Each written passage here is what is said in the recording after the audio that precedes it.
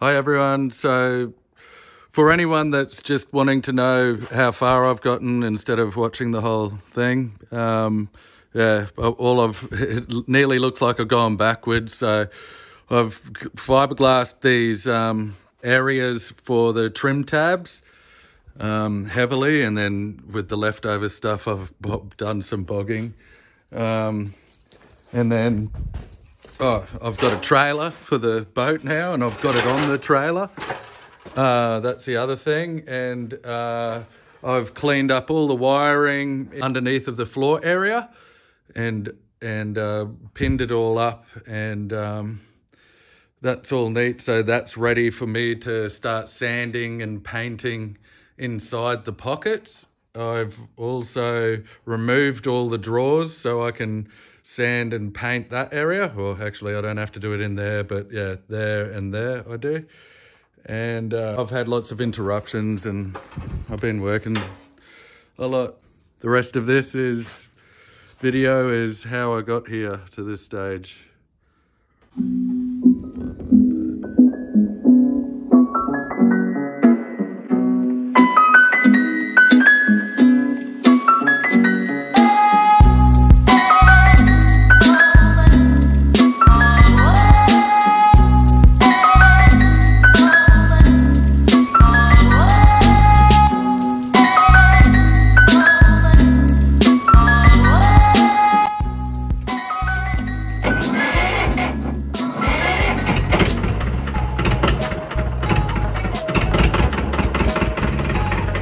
I just love hearing how low it idles. 2-cylinder, 20 horsepower diesel.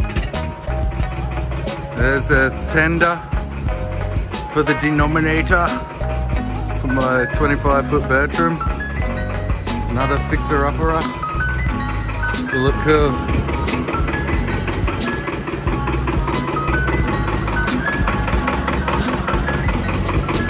That is handy.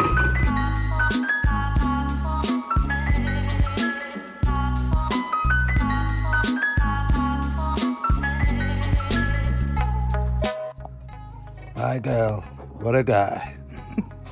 Yeah, I've got to move these sliders, or whatever you call them, these beams forward, because this trailer's so long, it'll only just fit in the shed, and I'll move it about 350 mil forward. I'm going to hang the back off the trailer at the moment, so I can work on that.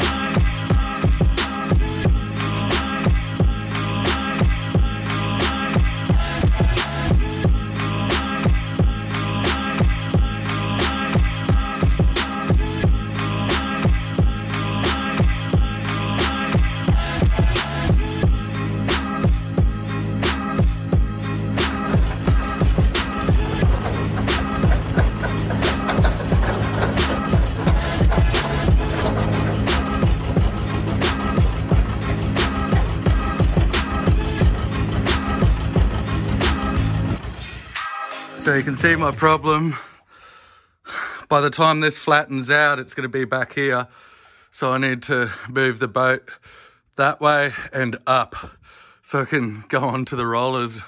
Absolute nightmare. Or not rollers, stupid pads. I haven't used pads on this boat yet, but I was told they're fine if you're putting it in the water, but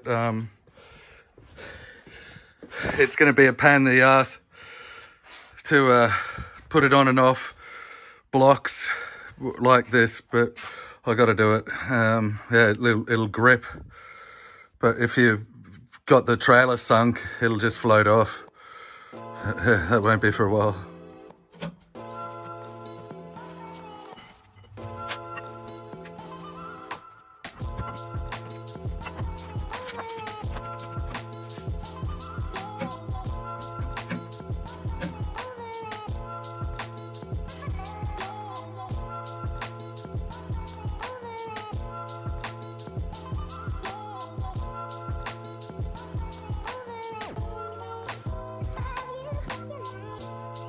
That doesn't feel good.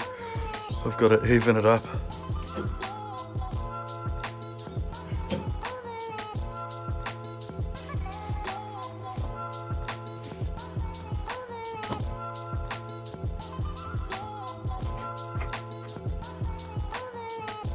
The whole thing shuttered forward.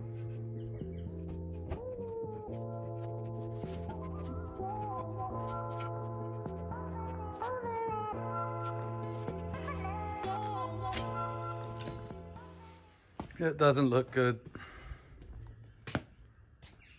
The other trailer was so much easier. It's because this thing's so high. It still hasn't flattened off. I don't know what to do. I could chock these wheels and then tie the winch to that, and then hopefully it'll level the trailer out. I don't know, I might try that. It's just way out of control like that, but maybe it's not. I don't know, I gotta try.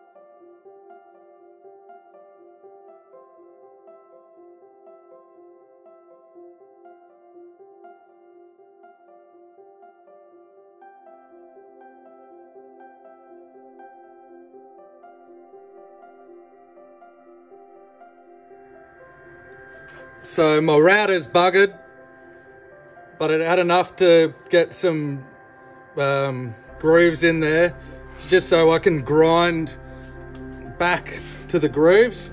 See, I've got to grind back here, and then I've done the same thing under there, and then just done a spot here. But yeah, the bearings are gone in the router. It's had lots of use. Anyway, more dust. Goody.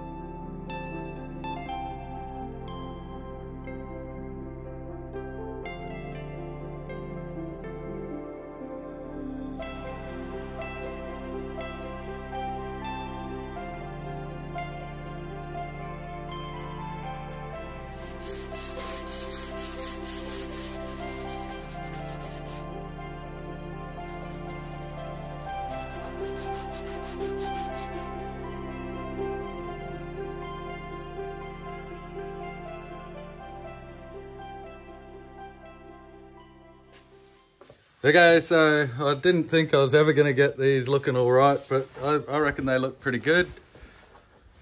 They're all rounded off at the moment, so I can wrap fiberglass around it, but now I'm going to put some bog everywhere, and then I'll let it get tacky, and then I'll fiberglass over it then. And there was porosity in the fiberglass there and there. It probably didn't like getting sprayed on or rolled in the corner, and it probably won't. I probably won't be able to do it either. But I'll give it a shot. I'm just gonna squeeze some bog in there, and yeah, I'll fiberglass over it. But I just used a flat edge like this to make sure that the fiberglass, I can get a few sheets and get it nice and fat. I was going to recess a piece of wood in here, not going to worry about it now. I'm just going to beef it up heaps with fiberglass. But yeah, you can see there's a giant gap, especially on the edge, on the corners. But so I need to get that really flat so the trim tabs can sit there. That's the reason I'm building it out like that. Oh yeah, and I've got a old through hull there that I've got a fiberglass as well. There's something else I wanted to say. When I was doing this to the bottom of the boat, making sure I was gonna have fiberglass, like a good thickness of fiberglass to wrap around this bit and here and stuff. I just, out of curiosity, because I could like see it, it's got like it doesn't look like much, but the back of the transom, it's hard to show on a video, but it does that at the end. I don't know if that's normal, but I guess it's maybe what. Yeah, it's probably not meant to be like that, but yeah, I don't know. It's like it's deflects down a little bit. Is that normal? Or should I bog it up and make it completely flat? Because I'd say it's kind of like having trim tabs at the moment, holding the nose down, but I don't know. Yeah. Anyway, she's way higher now with being on the trailer. I'll worry about getting it symmetrical once I get all the fiberglass on. At the moment it's close, but yeah, I'll do the fiddly sanding and measuring and stuff after I've got the fiberglass there, and I'll build it up with bog and whatnot. Should be fun.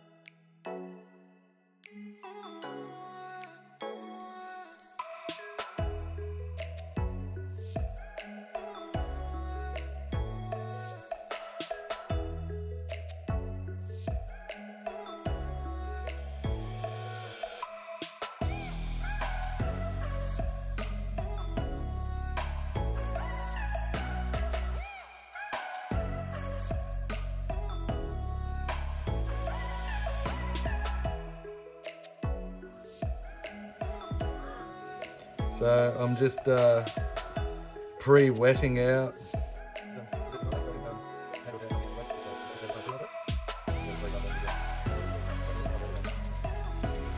I'm trying not to use any bog. I just want to make it really thick of fiberglass. I'm using epoxy resin.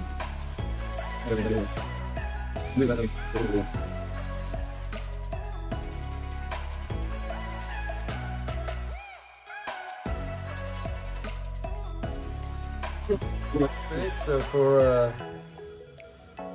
stuff up that I did.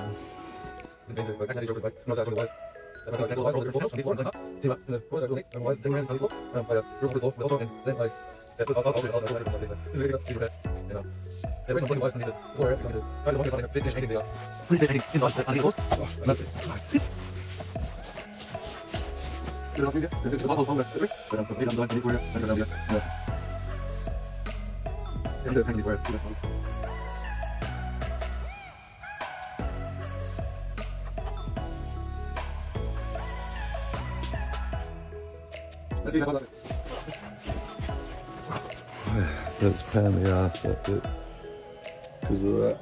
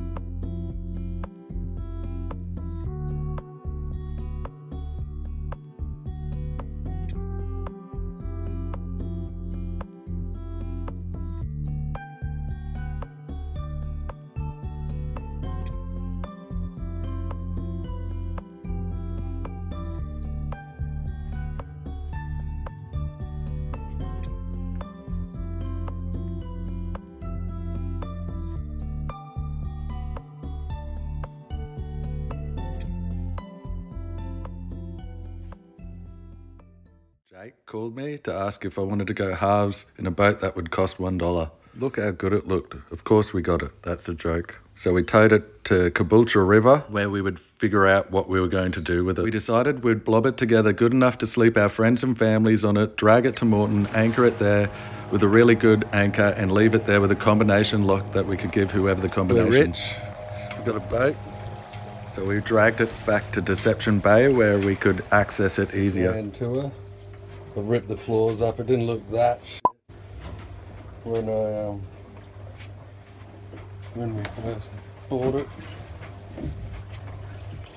I even left his blankets here.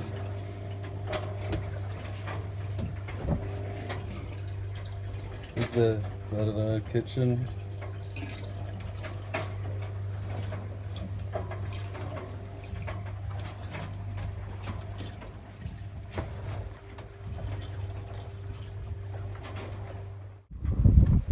Leaving it in Deception Bay meant we needed to put an anchor light on it because of all the boat traffic.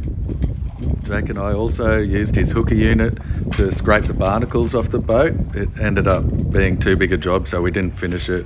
This ended up being a really bad idea too. We're thinking about just putting it in the house. Put it there.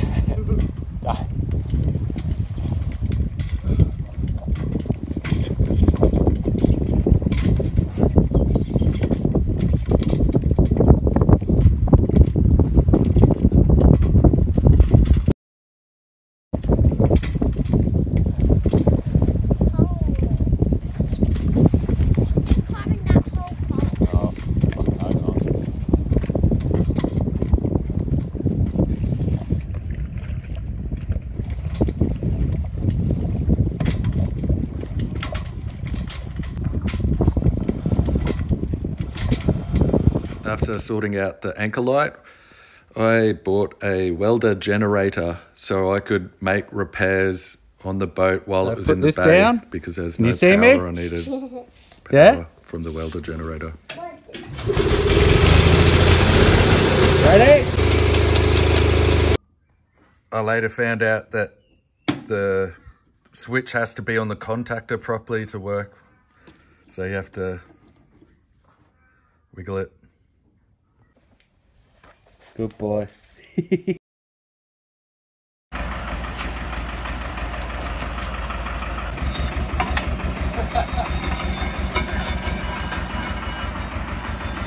Not very good.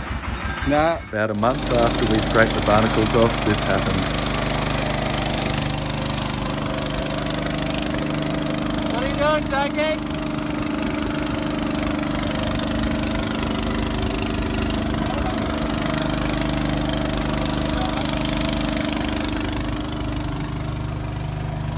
Are you filming? Hey?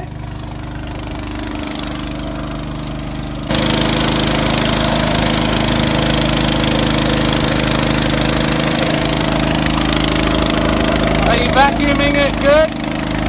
Are you vacuuming it out good? Cleaning it up sucked. I wish I had cleaned it before it sank. What a mess. Abandoned ship. All the treasure.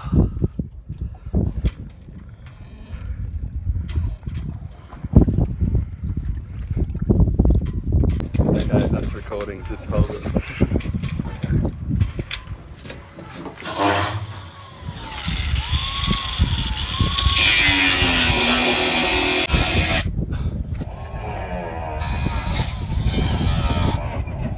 Okay, here we go. Break the law, give it a good yank. That's it. Well, you can't get too much in the way, Michael.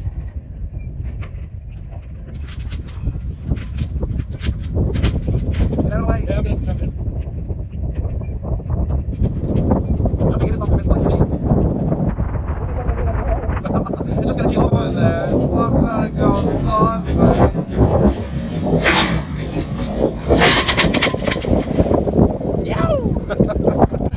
One mast now. Bye bye, Mrs. Hoopfire.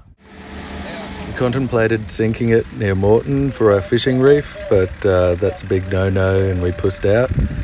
But to get it pulled out, we needed to get insurance, and this was a pain. It took me a lot of places to get it insured. No wonder she sank. Yeah, no, I know, it's just what happens. What the hell?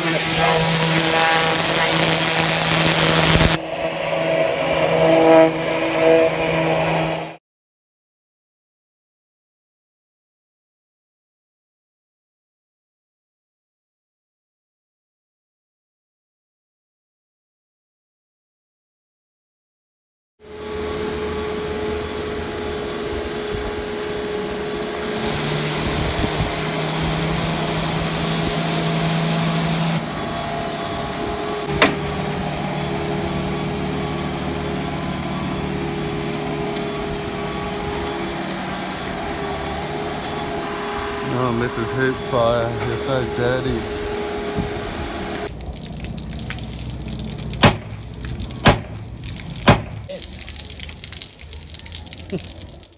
Bye bye, Mrs. Hoopfire.